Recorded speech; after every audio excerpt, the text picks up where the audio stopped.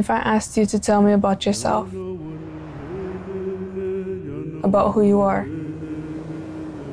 would you tell me the color of your hair, the schools you went to, or your profession? Or would you tell me about the God you pray to, the holidays you celebrate, your country of origin,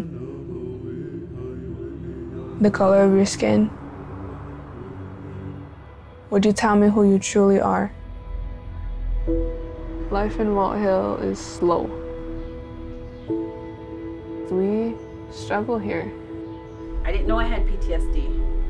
You know, I didn't understand why I was so angry. I didn't understand why nobody understood me. Have people started treating you differently since you started identifying more as a female? Some kindly, a lot with hate and negativity. I had to grow thick skin, and I had to go through a lot of stuff on my own. I think historical trauma does get passed down. I also think resiliency gets passed down.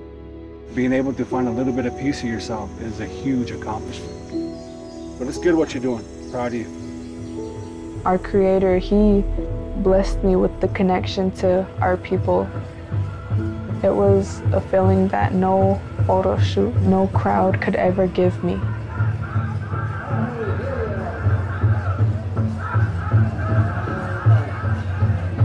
Let me tell you who we truly are.